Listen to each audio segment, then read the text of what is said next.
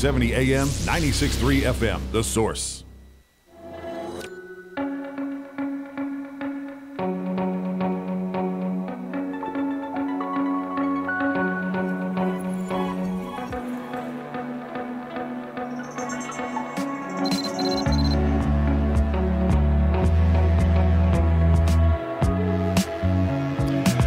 All right, thank you for tuning in. 25 minutes before 10 o'clock. Nice looking day out there.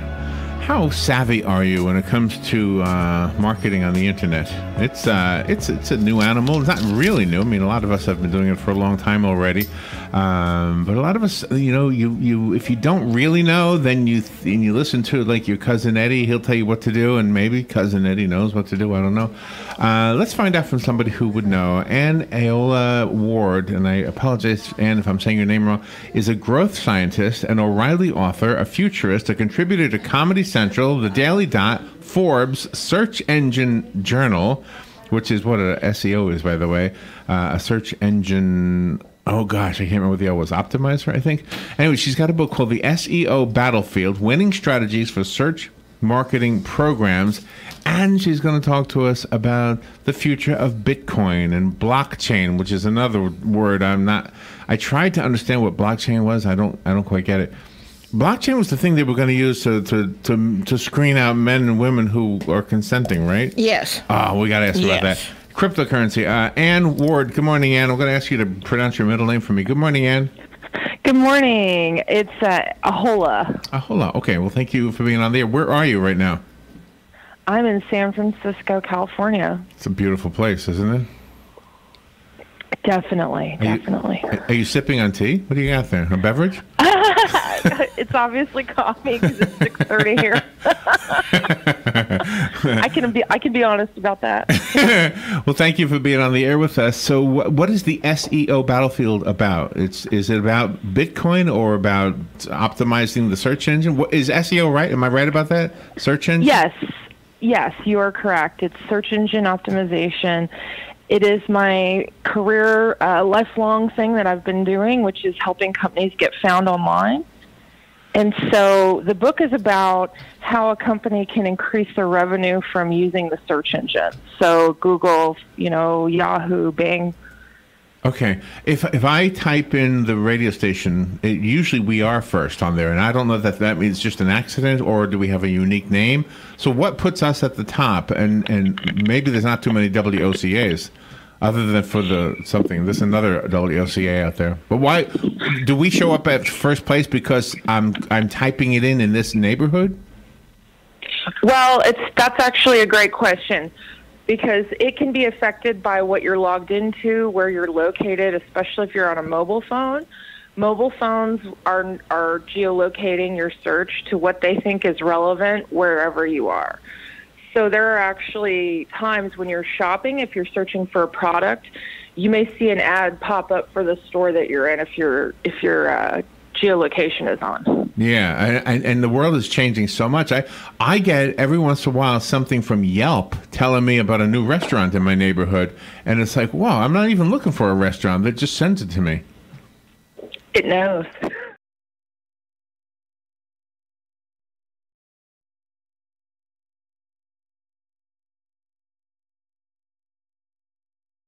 It is part of targeting and being targeted online because everybody's competing for attention. So that brings me to the other part of this, the Bitcoin part of this. We've been watching with interest the Bitcoin thing. I haven't bought any myself, but we've had, since the Bitcoin phenomenon, we've had at least two guests who were representing two other cryptocurrencies. And in both cases, I said to them, what can I buy with them if I had some? And they both gave me the same answer. They gave me a website. And in both cases, I went to the website and there was nothing for sale. And in other words, I'm looking for something. How do I get cryptocurrency? Do I spend my American money in order to get them? Is that kind of like a scam?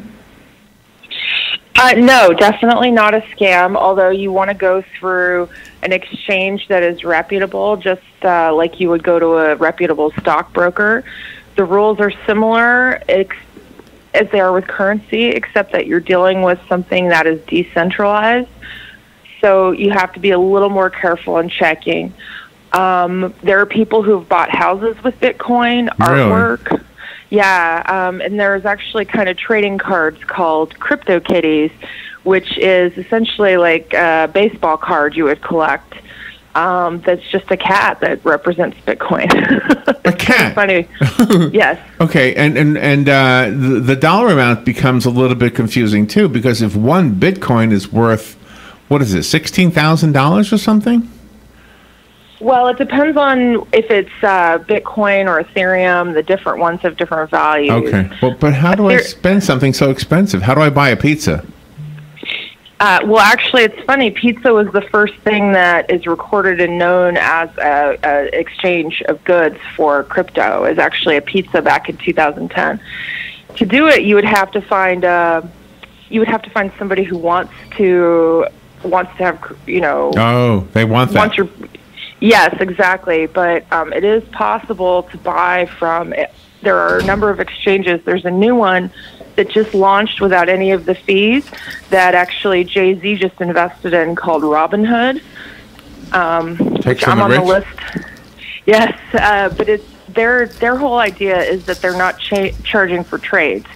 So the bigger players charge $37 per transaction or more, and so Robinhood actually is looking to eliminate those fees to get more people using crypto. So is the book about this SEO, the SEO battlefield, or is it only partially about this? My book is actually not about crypto at all, but dealing with helping companies make money, I lost quite a bit of money in the financial crisis, and so I've been following it for a long time. So since the bank systems collapsed in 2008, I've had an eye on it, and in just recent months, I've really started to focus on it.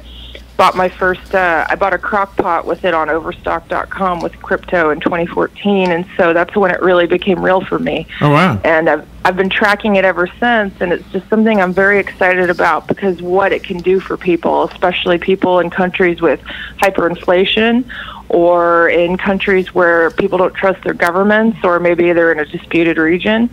It gives people a sense of freedom in a way that I've never seen online. In a marketing thing, I'm wondering, and I haven't heard of anybody doing this, but and I'll tell you where the idea comes from. It's not original. The idea comes from back when I was a kid, the S&H green stamps as a bonus for shopping at somebody's store. Okay, so do you remember them by the chance? Because that was a form of currency too. Or was that before your time? I can't say I know of that now. Okay. Well, in a nutshell, what it was is you went to the grocery store, you got $100 worth of groceries, and you got a bunch of stamps, and you put them in a book, and after you saved up enough stamps, you could go buy anything, a bicycle, a tent, anything. It was cool. And so I'm wondering if businesses will start to offer Bitcoin as a bonus. Like, come shop at our store, and you'll earn, a tiny bit of a Bitcoin, whatever that would be, one kitty cat, whatever that thing is. You'll earn one kitty cat. Crypto kitty. Yeah. Crypto kitty. I mean, is anybody doing that as a bonus, like as an incentive to buy at their store?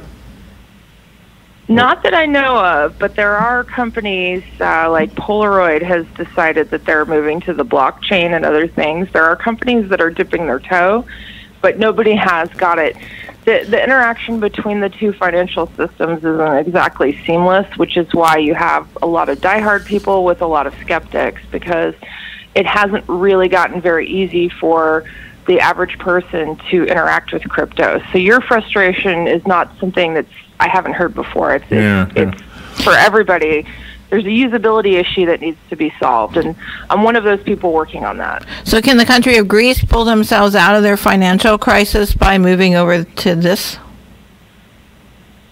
I don't know that it would get them out of the crisis, but it would add a level of transparency to what's happening there that I think people would appreciate. And so what people don't realize is that, Bitcoin operates off of what is known as the blockchain, and the blockchain is a continuous growing list of records. It's like a public ledger.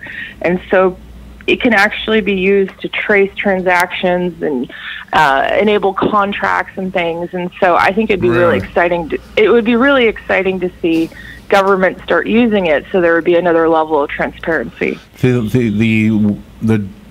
The word blockchain came to our attention after the Me Too movement news started, and it was being used in this news piece. I don't know if you heard this, where I guess a man and a woman who are trying to decide whether to have sex or not will sign a blockchain thing or whatever and agree so that nobody gets in trouble after the fact. Usually it's the guy that gets in trouble, by the way. So, right? I mean, have you heard of this where consent is being agreed to by a blockchain? I've heard that concept put out there, not for that specific, not for sex, but you could technically use it for that. You could use it for any kind of a transaction that needs to have a timestamp or needs to be recorded, or there are two parties that need to ensure that the other one is going through with the deal. Really? So we could use a blockchain, for example. We do small little contract work a lot. I mean, we could use a blockchain instead of a paper contract. Correct. You could use what is called a smart contract, which is one of the most common uses of blockchain. Is that explained in your book? No, it's not. It will be in the next one, though. You need a new book. Yes. Yeah. All right. So. Yes. Well, a lot of people don't have this information that I do from being immersed in this world for so long, and it's really. I think I need to write about it so that people can understand the power of it. Absolutely. Not only is it confusing, but even the words sound like foreign words. It's all new to many of us, and I think you have a ripe market right now for that book. But so does the SEO battlefield. A lot of people don't know how to get their names up on the Google thing, the search engine thing.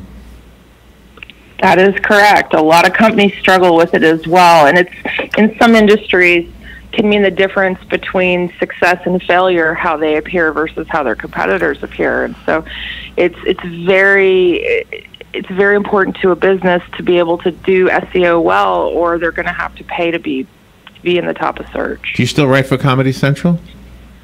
Occasionally, yes. Mostly do social media.